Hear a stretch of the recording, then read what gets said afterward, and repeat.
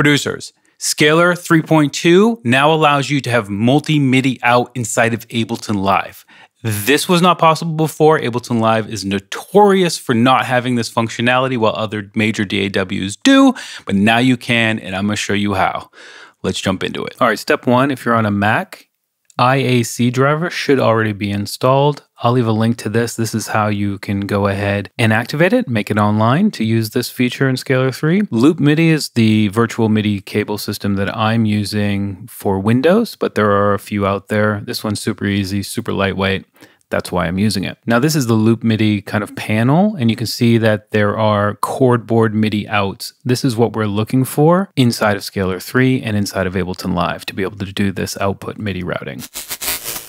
Hey, it's Joshua from the future here. I've realized that I've been using chordboard MIDI out throughout this video, and this is because I have a different plugin called Chordboard installed, which just automatically made these MIDI outs for me. You might not have this, and I just want to show you that inside of LoopMIDI, you can just add new ports, and you can even name them whatever you want.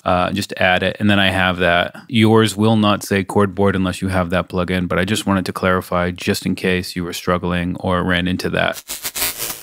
So for example, on the passages right here, if I click right here, this is where you find the new MIDI output device. I can come in here and you can see that I've chosen chordboard MIDI out 2. Now, if you don't have Ableton Live, you've got a DAW that works, you can just use the MIDI out on a MIDI channel. But obviously you can't do that in Ableton Live. So if we go to MIDI output device, go to chordboard MIDI out 2, and then inside of Ableton Live on a MIDI track, you can see I've got the option for chordboard MIDI 2 out. Select it.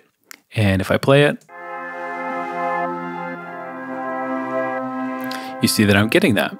So I've also done that for the main track. The main track has it as well. MIDI output device. You can see I've done chordboard MIDI out 1.